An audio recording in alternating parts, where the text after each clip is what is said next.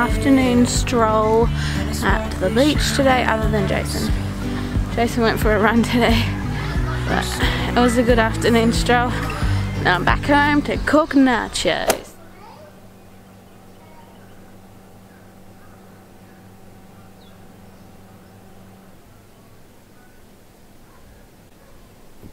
Morning everyone, it is Sunday today and we're just about to leave home to go for a nice morning walk.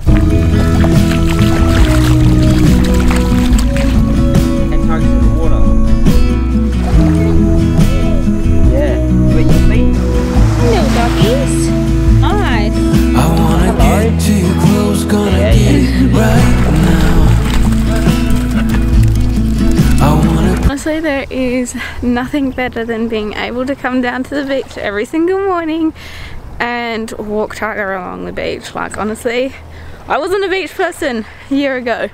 I've totally changed my aspect on the beach and I love it. While we're actually walking down here, we'll have a little chat. So today we're actually going to a first birthday party, so we won't probably be vlogging that much today, so I'm gonna try and jam pack a lot of things in this morning so we can get kind of a good vlog for you all. But yeah, today's a birthday party, so we're just having a slow morning. Basically that's what we're doing, having a slow morning, because we have to drive an hour to the birthday party, spend a couple of hours there, and then drive an hour back. So basically all our afternoon is taken up, so I'm gonna have a little bit of a slow morning today. Do we have any plans after the walk? No. No? I don't have any plans anymore since I married you. That is so mean. That is so mean. Why would you say that? Oh my god, I wasn't expecting that answer, Jason. Alright, what now? What now? I don't know. I really don't know. I really feel like going to Bunnings. That's so strange of me to say that, but you know why I want to go to Bunnings.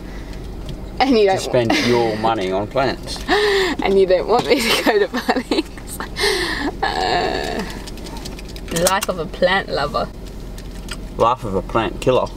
I do not kill my plants. My plants are very healthy inside. So more and more often me and Jason keep on bringing up that we want another dog in our house. But the thing is with us, we don't want to buy another dog. We don't want to what's the word, contribute to like puppy farms or anything. Plus I think there's so many animals out there that need rehoming or need rescuing or adopting, whatever you want to call it. So we kind of have an issue. We want a new dog. We want either a puppy or an older dog. It doesn't really matter to me.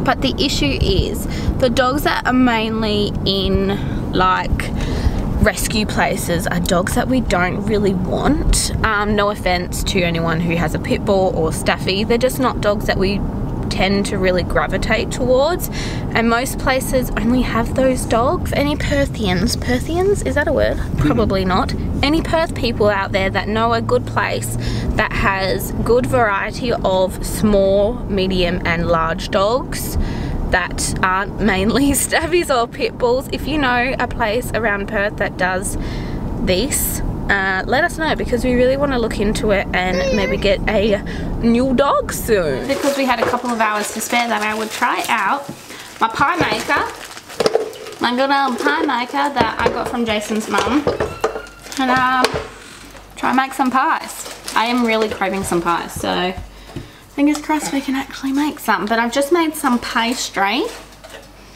Looks a bit fancy. So fingers crossed this pastry actually turns out right and I can make some yummy, yummy, yummy pies. Hey, Freddie? Oh. Yeah. I actually don't quite know what's going in my pie filling, but I'm just improvising as I go. So I'm gonna put some mushrooms in there. I might put a little bit of broccoli in there or some grated carrot.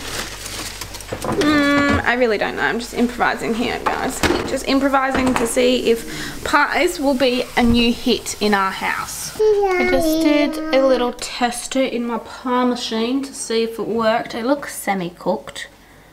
Looks quite delicious, but I don't know if the pastry is fully cooked. But it's been sitting in there for a good like 10 minutes. I'm not too sure. I think it's cooked, but I'm not too sure. Jason, do you want to come give this a go?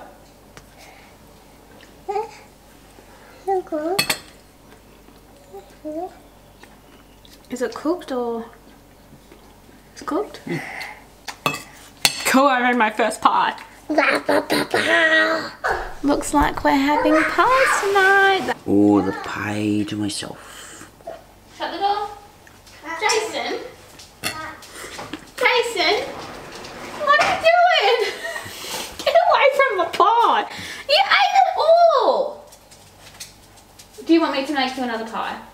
No. You sure? I thought because we're going to be heading out today, going to a birthday party, we probably won't be able to vlog much this afternoon. So I thought I would sit down with you guys and do a little chit chat with you, because I don't really just get to sit down and just hang out. And I feel like sometimes you guys are missing out on just sitting and chilling and just hanging out with me. So one question that a lot of people actually asked is how Frederick is doing being a vegan.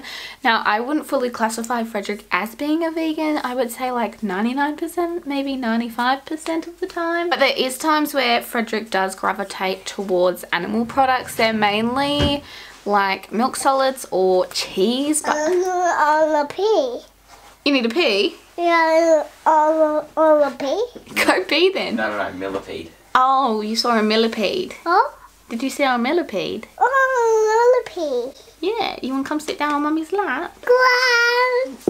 You say morning, everyone. It's kind of hard to tell a toddler that he can't have something when he really wants it. It either comes down to letting Frederick have that Kinder Surprise he shouldn't have, or just letting Frederick kick and scream in front of 100 people because he can't get what he wants. Sometimes I have to forget about my fights and just let Frederick do what he wants. Ask me, how do I fit in exercise with a toddler?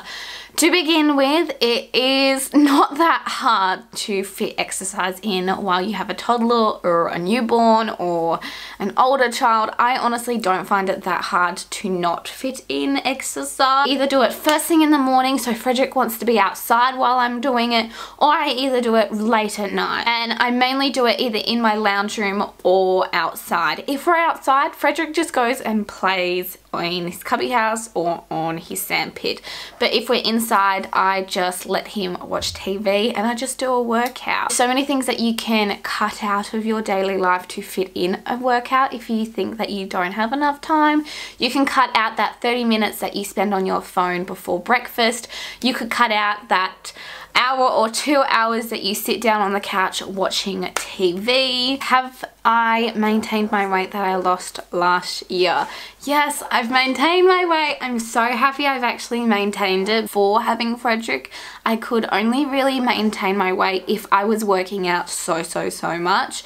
Because I'm not working out as I used to a couple of years ago, I thought I would struggle with maintaining my weight. But I've actually done such a good job, and I may be a few 100 grams lighter or heavier depending on what I've eaten through the week or if I'm going through my monthlies. Like, it all depends, but I am pretty much maintaining my weight now. What do I do when battling extreme anxiety? So I haven't had extreme anxiety since Frederick was a newborn. I don't know if you guys were around when I was going through all my anxiety attacks with Frederick when he was basically newborn. But the main thing that helped me so much was eating healthy and doing yoga. And honestly, that's the only thing I've only recommended to people when they talk about anxiety to me, because I find it helps so much. Last question, how do you stick with a good diet? Honestly, I don't know how I stick with a good diet, but I have heard if you do something and you do it for 21 days straight, it will become a habit. And I just think that's how you kind of start a healthy, good diet is just start to do it every single day, create that habit and make sure that habit sticks. Now that my Q&A is over, I'm gonna sit you guys down in my kitchen and we're gonna say goodbye. So I hope you all enjoyed seeing what we got up to the last couple of days. I know it's not been very vloggy and that hasn't been us chatting to you guys much, but I tried my best and I'm actually trying a little something new. So hopefully you guys like it, but I will see you guys in a couple of days.